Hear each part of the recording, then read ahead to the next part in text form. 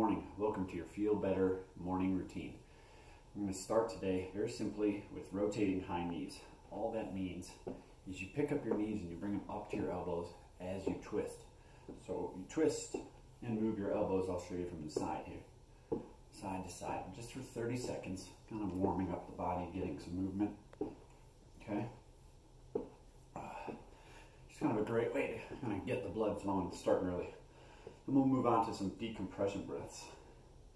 To do these, we'll start at the bottom. Big toes come together, big toe mounds come together, heels are about an inch or two apart. Start a slight bend in the knees to bring the thighs together, hinging the hips back just an inch. Hang loose fingers, pinky to the top of the pelvis, thumb to that bottom rib. Elbows are active and wide, and then as you inhale, feel the space expand in your torso, in the back of the body, in the rib cage in the front. Exhale, hold the belly in, press the stale air out. Do 7 of these breaths. I'll continue to cue you through it, so keep breathing in through the nose and out through the nose. You're gripping into the floor with 3 points of contact on each foot, big toe mound, little toe mound, and heel.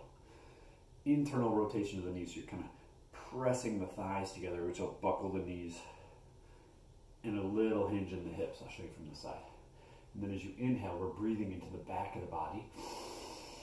Elbows again are active and wide, putting the shoulder in the correct position. And then with the head, we're not tucking the chin, we're trying to bring it back. Imagine you're pressing your head into an imaginary headrest, growing through the crown of the head. Just making everything bigger, elevating and expanding through breath.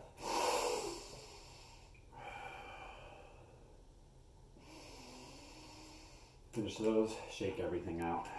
Now take your feet wide as your shoulders. If you're using a yoga mat, use the outside edges of the yoga mat to match up your feet. We want the outside edges of the feet parallel. So that creates, again, a little internal rotation. Coming into a founder, we're going to hinge the hips back. As we do, the knees bend, and then scoop the arms forward, pressing every fingertip into a sphere of tension. Scooting that hip back, arms reaching. You're squeezing the fingertips, pulling the wrists apart, squeezing the elbows together and down, and then puffing up the space between the shoulder blades as you inhale. Exhale, belly button towards spine. You can exaggerate that reach. Hips go back, arms go forward as a counterbalance. We'll hold this for 3 more breaths. Should start to feel that load. Kind of doing some work here in the hips, in the glutes, in the hamstrings, maybe a little bit in the lower back, but no compression, so you're not arching your back.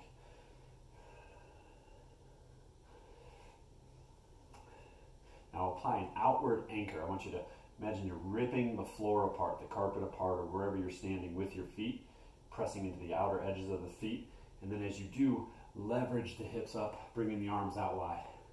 We're going to do 5 hip hinges. All you're doing is scooping as you reach the hips back, and then pressing it up.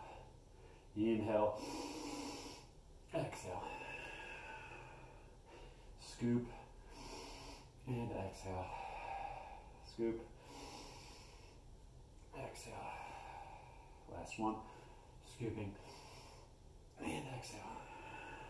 Nice job. Shake that out again. Right leg forward, left leg back.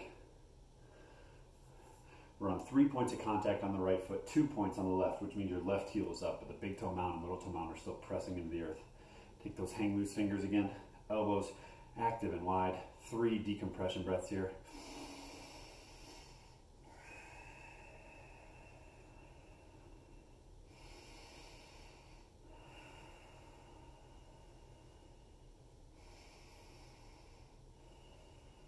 Bring the hands out wide, palms facing forward, and then we're just going to hinge forward, hinging the hips go back, arms come forward like you're peeking over a cliff without trying to fall over, obviously, and then press up.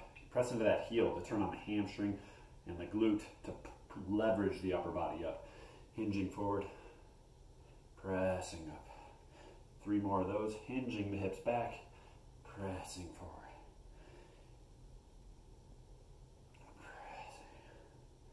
Last one on this side, pressing up.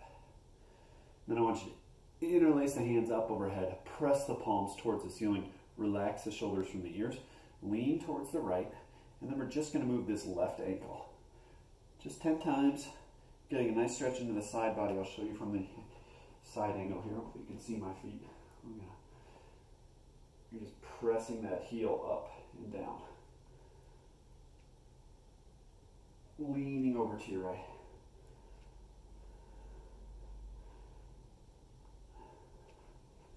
Do one more. Towards the front. And then come back towards center. Lower the hands back down. 2 decompression breaths.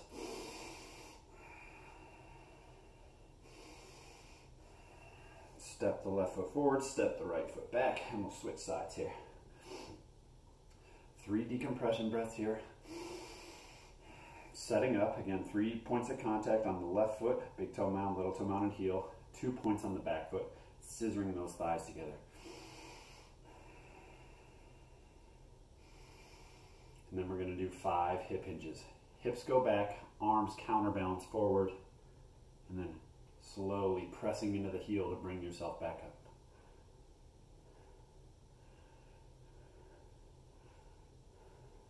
Shouldn't be feeling much work in the quad. It's all happening in the hamstring and in the glute. So if you're feeling it in the quad, back that left knee up. Make sure it's over or behind the ankle.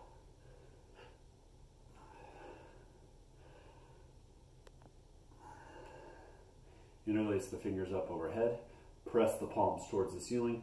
Lean over to the left. And we'll start to move that right ankle this time. Just up and down. Nice and slow. Stretching into that right side body.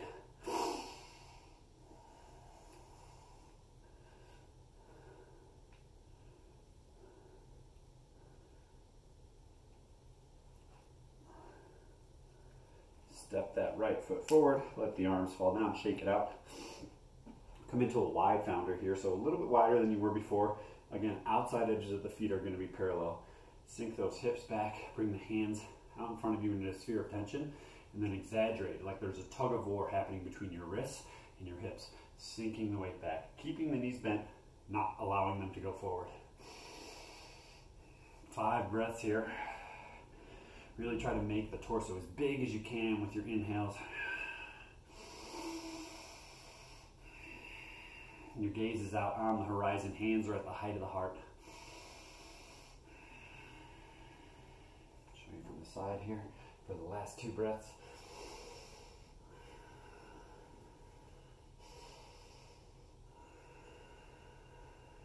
And then bring the hands next to the chest. And we're going to hinge forward for some good mornings, getting a nice stretch for the hamstrings. Just hinging, the upper body moves as one unit.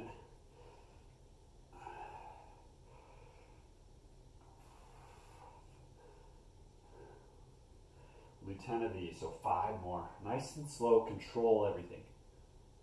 Hold everything in.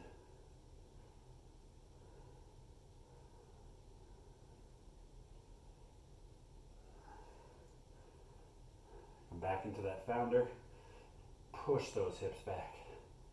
And then with that outward anchor again, you're pressing into the outer edges of the feet. Slowly leverage the hips up. We'll do 3 decompression breaths here.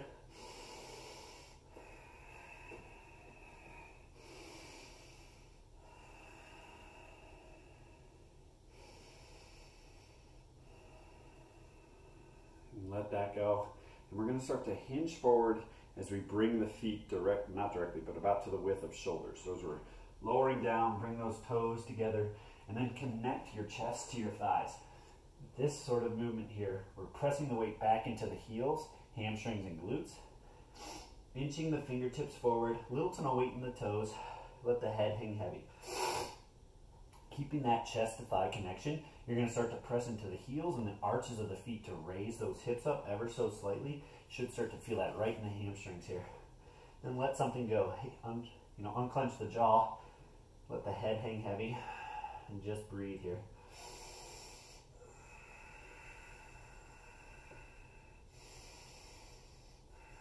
You might start to feel a little tremble in the hamstrings. That's the changes we're trying to make. So keep breathing into that.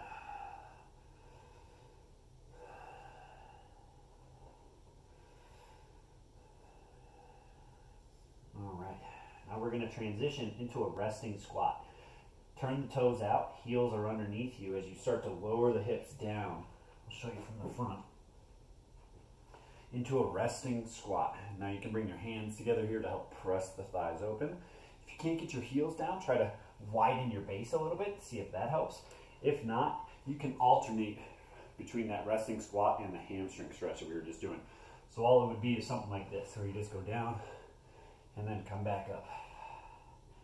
And do that until you kind of get that hip mobility to lower down into this resting squat. But eventually you want to end up here in a resting squat. I try to do this for 5 minutes. So if you want to pause the video now and kind of do this for as long as you can, that's perfectly fine.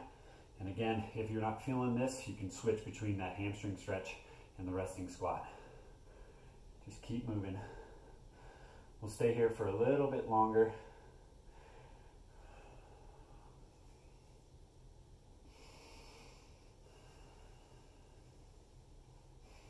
Once you've finished your resting squat, we'll come into a cat-cow. So all we got to do is lower the hands down to the floor, bring the legs back behind you. For a cat-cow, hands are beneath the shoulders, knees are beneath the hips. Inhale. Exhale, press the earth away, arching the spine. Inhale, drop the belly towards the floor as you raise your gaze up towards the sky. Exhale, press the earth away. Inhaling, imagine you're pulling your palms back towards your knees. Exhale, arching the spine. 2 more.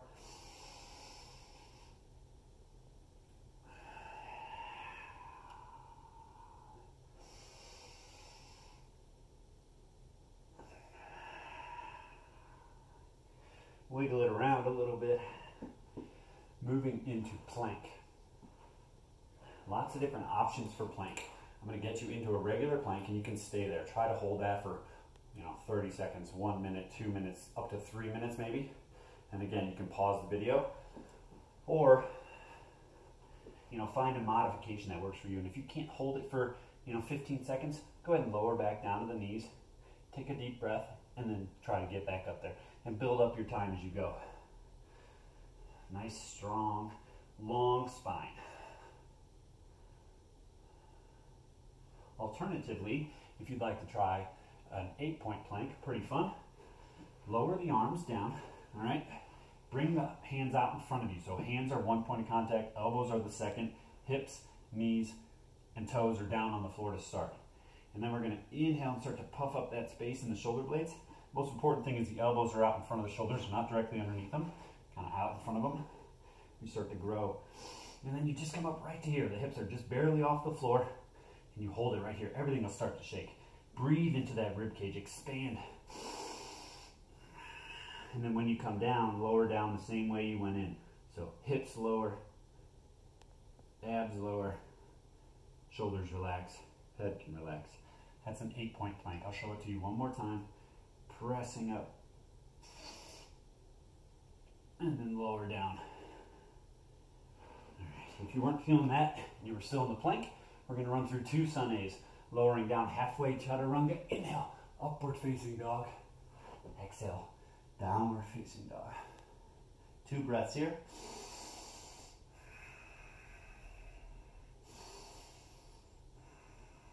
And then on your next exhale, walk up to the front of your space, forward fold. Inhale, halfway lift. Nice flat back, ears away from the shoulders. Exhale, forward fold. Big bend in the knees. Inhale, rise up, arms sweep up overhead. Exhale, swan dive down. Inhale, halfway lift. Exhale, forward fold. Hands frame the feet, step the feet back into a plank. Lowering halfway, chaturanga. Inhale, upward facing dog. Exhale, downward facing dog. 2 breaths here.